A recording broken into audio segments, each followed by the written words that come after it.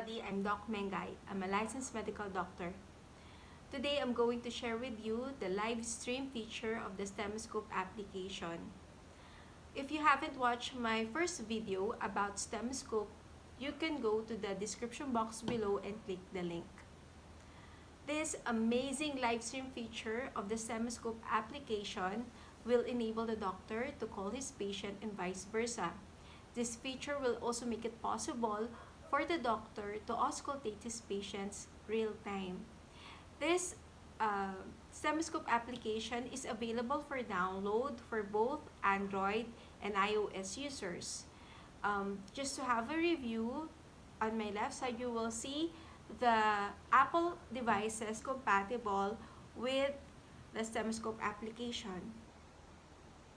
Stemoscope application is compatible with iPhone, iOS 8 or later, iPod Touch, iOS 8 or later, Mac, Mac OS 11 or later, and a Mac with the Apple M1 chip.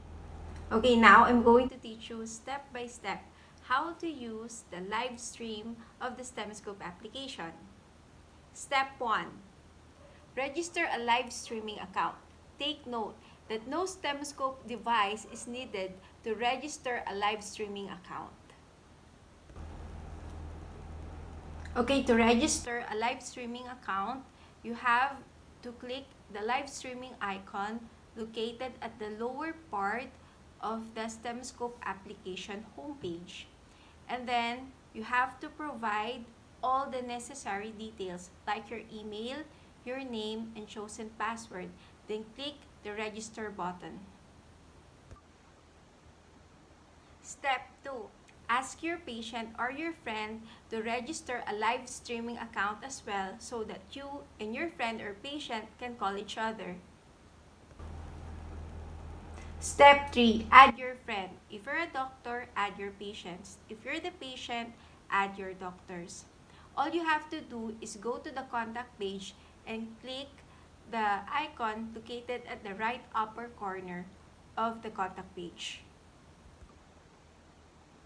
Then you will be asked to provide the email of your friend, doctor, or patient that he used when he registered a live streaming account. Easy peasy. By the way, don't forget to click the send request button.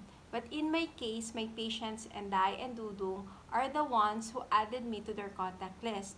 When they added me to their contact list, I receive an email of request. When you receive an email like this, just click the link of confirmation so they can finally be added to your contact list. So there, in my contact list, you can already see the name of Enday and Dudung. Okay, step number 4. You can finally call your patient or your friend or your doctor.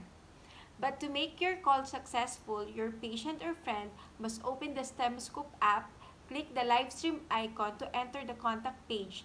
The patient must be on the contact page for him to receive your call.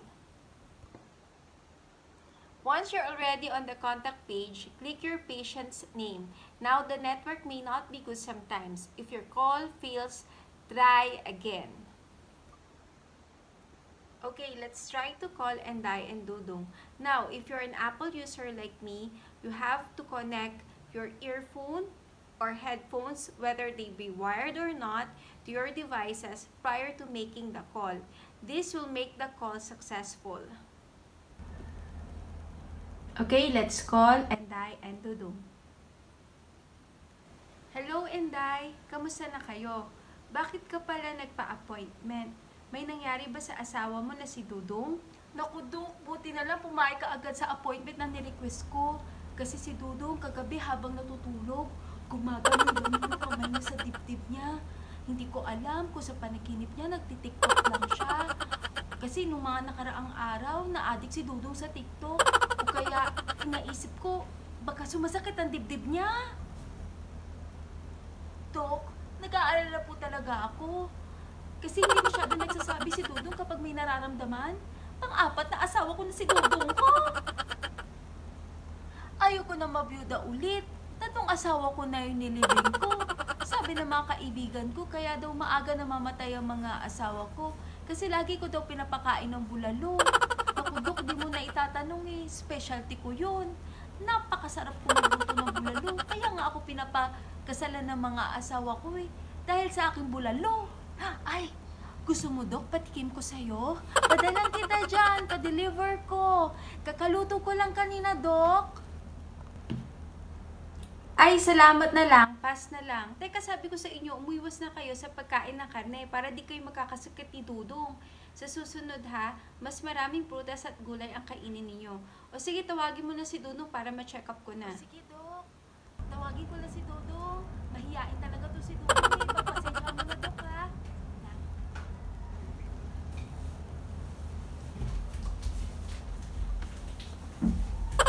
Magandang araw, Dudong. Enday, pakiilis na yung t-shirt niya para ma-examine natin ang dibdib niya. Pakikuha na din yung stethoscope mo.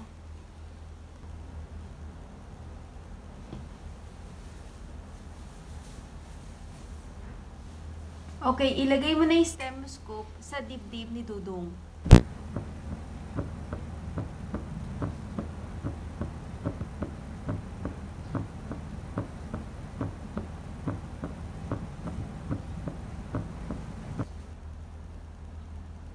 Dok, musta na po tunog ng dibdib ng Dudong ko? Enday, normal naman ang Ay, tunog salamat. ng dibdib ni Dudong. Salamat, Dok. Walang anuman.